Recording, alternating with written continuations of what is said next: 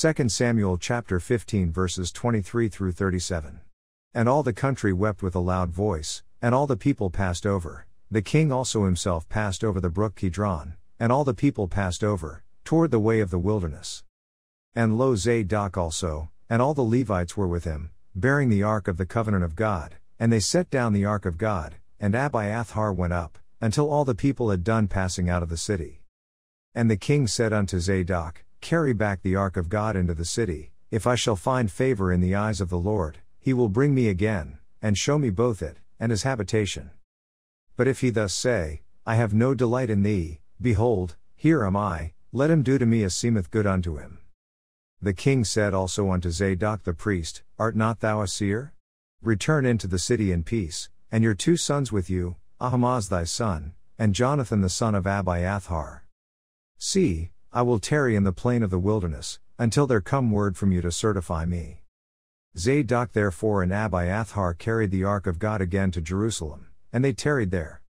And David went up by the ascent of Mount Olivet, and wept as he went up, and had his head covered, and he went barefoot, and all the people that was with him covered every man his head, and they went up, weeping as they went up.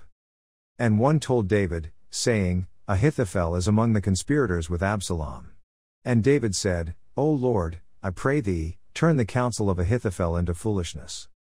And it came to pass, that when David was come to the top of the mount, where he worshipped God, behold, Hushai the Archite came to meet him with his coat rent, and earth upon his head. Unto whom David said, If thou passest on with me, then thou shalt be a burden unto me. But if thou return to the city, and say unto Absalom, I will be thy servant, O king, as I have been thy father's servant hitherto, so will I now also be thy servant, then mayest thou for me defeat the counsel of Ahithophel. And hast thou not there with thee Zadok and Abiathar the priests? Therefore it shall be, that what things soever thou shalt hear out of the king's house, thou shalt tell it to Zadok and Abiathar the priests. Behold, they have there with them their 2 sons, Ahimaaz Zadok's son, and Jonathan Abiathar's son, and by them ye shall send unto me everything that ye can hear. So Hushai David's friend came into the city, and Absalom came into Jerusalem. 2 Samuel chapter 16. And when David was a little past the top of the hill, behold, Ziba the servant of Mephibosheth met him, with a couple of asses saddled, and upon them 200 loaves of bread, and 100 bunches of raisins, and 100 of summer fruits, and a bottle of wine. And the king said unto Ziba, What meanest thou by these? And Ziba said, The asses be for the king's household to ride on, and the bread and summer fruit for the young men to eat, and the wine, that such as be faint in the wilderness may drink. And the king said, And where is thy master's son? And Ziba said unto the king, Behold, he abideth at Jerusalem, for he said, Today shall the house of Israel restore me the kingdom of my father. Then said the king to Ziba, Behold, thine are all that pertained unto Mephibosheth. And Ziba said, I humbly beseech thee that I may find grace in thy sight, my lord, O king. And when King David came to Bahurim, behold, thence came out a man of the family of the house of Saul, whose name was Shimei, the son of Jerah. He came forth, and cursed still as he came. And he cast stones at David, and at all the servants of King David, and all the people and all the mighty men were on his right hand and on his left. And thus said Shimei when he cursed, Come out, thou bloody man, and thou man of Belial. The Lord hath returned upon thee all the blood of the house of Saul, in whose stead thou hast reigned, and the Lord hath delivered the kingdom into the hand of Absalom thy son. And, behold, thou art taken in thy mischief, because thou art a bloody man. Then said Abishai the son of Zeruiah unto the king, Why should this dead dog curse my lord the king? Let me go over, I pray thee, and take off his head. And the king said, What have I to do with you, ye sons of Zeruiah? So let him curse, because the Lord hath said unto him, Curse David. Who shall then say, Wherefore hast thou done so? And David said to Abishai, and to all his servants, Behold, my son, which came forth of my bowels, seeketh my life, how much more now may this Benjamite do it? Let him alone, and let him curse, for the Lord hath bidden him. It may be that the Lord will look on mine affliction, and that the Lord will requite me good for his cursing this day. And as David and his men went by the way, Shimei went along on the hill's side over against him, and cursed as he went, and threw stones at him, and cast dust. And the king, and all the people that were with him, came weary, and refreshed themselves there. And Absalom, and all the people the men of Israel, came to Jerusalem, and Ahithophel with him. And it came to pass, when Hushai the Archite, David's friend, was come unto Absalom, that Hushai said unto Absalom, God save the king, God save the king. And Absalom said to Hushai, Is this thy kindness to thy friend? Why wentest thou not with thy friend? And Hushai said unto Absalom, Nay, but whom the Lord, and this people, and all the men of Israel, choose, his will I be, and with him will I abide. And again, whom should I serve? Should I not serve in the presence of his son? As I have served in thy father's presence, so will I be in thy presence.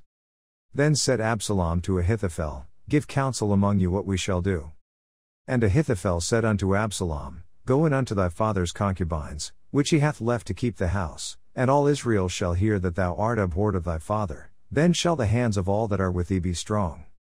So they spread Absalom a tent upon the top of the house, and Absalom went in unto his father's concubines in the sight of all Israel. And the counsel of Ahithophel, which he counseled in those days, was as if a man had inquired at the oracle of God, so was all the counsel of Ahithophel both with David and with Absalom. John chapter 18 verses 25 through 40.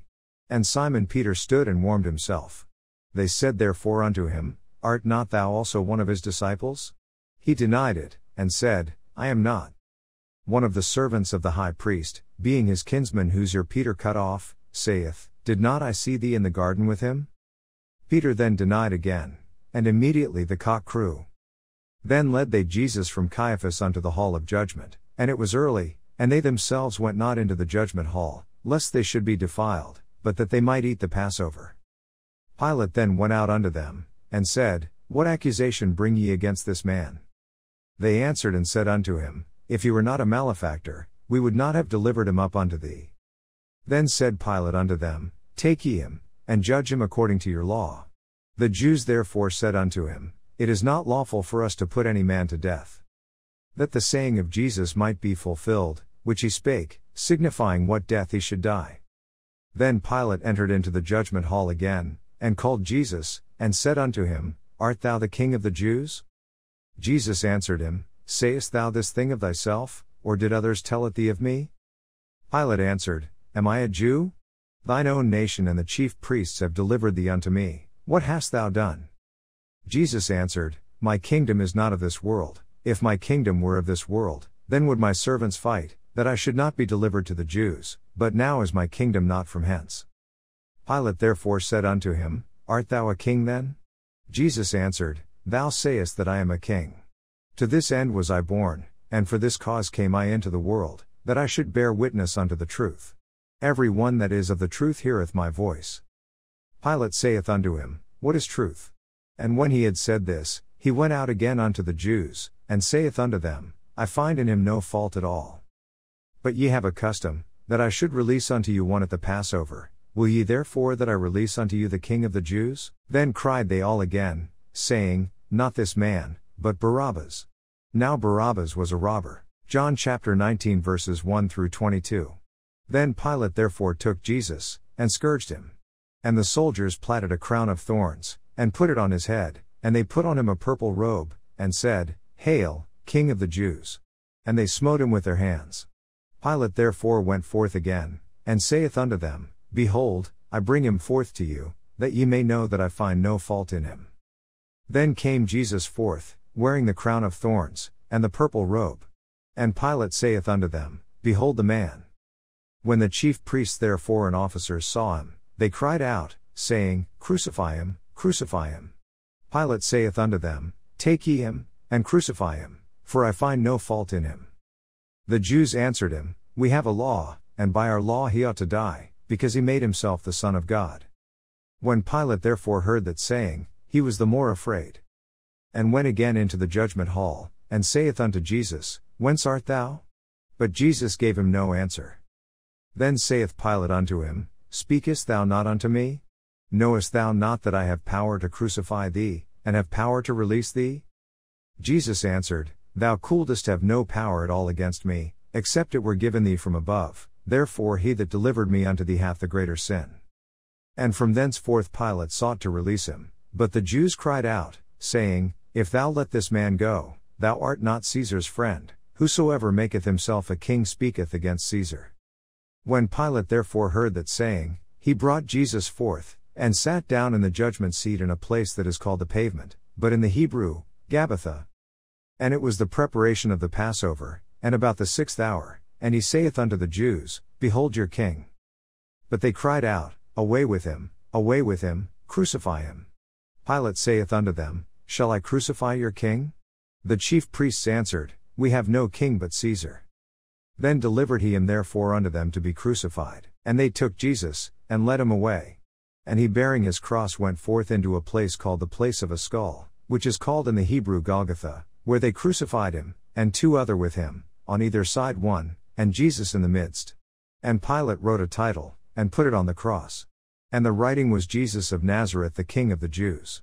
This title then read many of the Jews, for the place where Jesus was crucified was nigh to the city, and it was written in Hebrew, and Greek, and Latin. Then said the chief priests of the Jews to Pilate, Write not, the King of the Jews, but that he said, I am King of the Jews. Pilate answered, What I have written I have written. Psalms 119 verses 113 through 128. I hate vain thoughts, but thy law do I love. Thou art my hiding place and my shield, I hope in thy word. Depart from me, ye evildoers, for I will keep the commandments of my God. Uphold me according unto thy word, that I may live, and let me not be ashamed of my hope.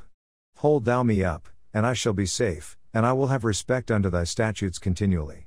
Thou hast trodden down all them that err from thy statutes, for their deceit is falsehood. Thou puttest away all the wicked of the earth like dross, therefore I love thy testimonies.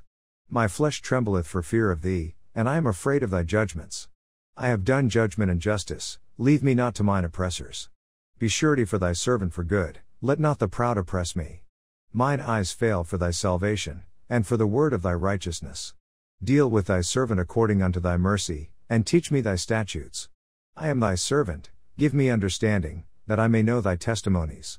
It is time for thee, Lord, to work, for they have made void thy law. Therefore I love thy commandments above gold, yea, above fine gold. Therefore I esteem all thy precepts concerning all things to be right, and I hate every false way. Proverbs chapter 16 verses 10 through 11.